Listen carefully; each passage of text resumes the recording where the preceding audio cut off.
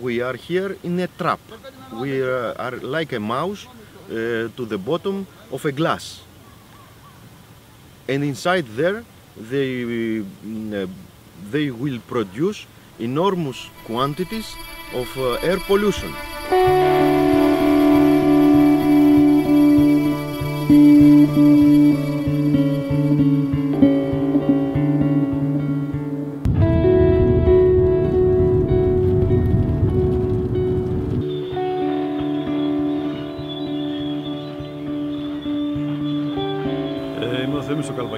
Πρόεδρος του Αγροτικού Συλλόγου Δήμου Καβάλας και μέλος της Συντονιστικής Επιτροπής Πολιτών για την αλλαγή της όδευσης του αγωγού. Εμείς, σαν Αγροτικό Σύλλογος και σαν κάτοικοι της περιοχής, διαφωνούμε με την όδευση γιατί αυτό θα έχει επιπτώσεις στις μελλοντικές γενναίες. Χωρίς την έγκριση των ιδιοκτητών και χωρίς την έγκριση των ενοικιαστών, η εταιρεία επιχείρησε να μπει μέσα στα χωράφια που βλέπετε εδώ δίπλα. Μπήκαμε μπροστά στα μηχανήματα, σταματήσαμε τα μηχανήματα, επαναφέραμε το χώρο στην αρχική του κατάσταση και φυτέψαμε δέντρα για να καταλάβουν όλοι ότι μπορούμε και εμείς να συμπεριφερόμαστε όπως αυτοί. Είναι δύο ιδιοκτήτες εδώ, μέχρι περίπου στη μέση είναι του ενός και από εκεί και κάτω είναι του αλουνού.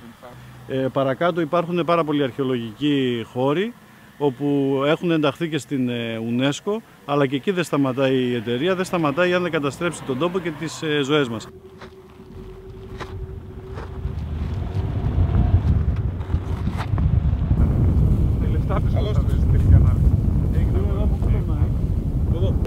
Ρωτάνε αν πρώτα είπαν ότι ξέρεις θα περάσουμε το χωράφι σου, αν μίλησαν μαζί σου δηλαδή η εταιρεία. Όχι, ποτέ διαβούλευση δεν έκαναν ποτέ. Never. Είδαμε κάτι πασαλάκια βάλαν ξαφνικά μέσα στο χωράφι. Και ρωτήσαμε ότι είναι το τάπ, ο αγωγός τάπ. Μπορείς να μας δείξεις με το χέρι σου πού ήταν τα σημάδια του τάπ περίπου. Τώρα κάνεις μήνυση για αυτό το πράγμα? Ναι, έκανα μηνυτήρια καταγγελία. Περιμένω τον εισαγγελέα να με ειδοποιήσει, αλλά ο εισαγγελέας έχει γύρω στις 2 εβδομάδες, 13 μέρες. Και στα 200 μέτρα που είναι το τράχτερ και εκεί είναι δικό μου, που επηρεάζεται.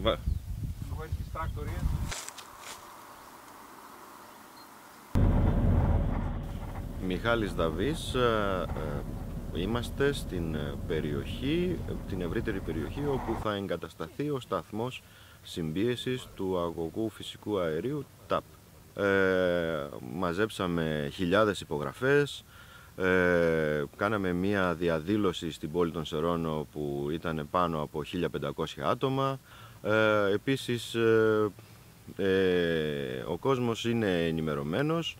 Είναι κάτι άλλο το οποίο μπορεί να έχει διαρροές, μπορεί να ανατιναχθεί, μπορεί να μας δημιουργήσει μια μόνιμη βοή μέσα στα αυτιά μας, να μας χαλάσει την ατμόσφαιρά μας και πιθανόν να αυξήσει τον αριθμό καρκίνων που υπάρχουν ήδη στην περιοχή.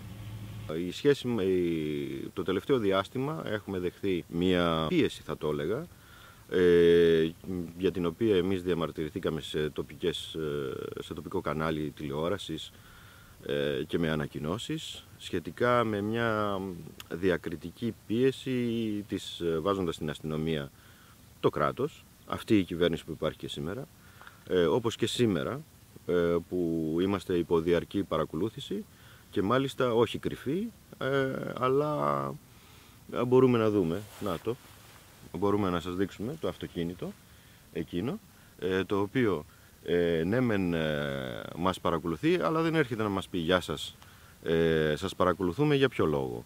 Επειδή εμείς οι τοπικές κοινωνίες είμαστε επικίνδυνες?»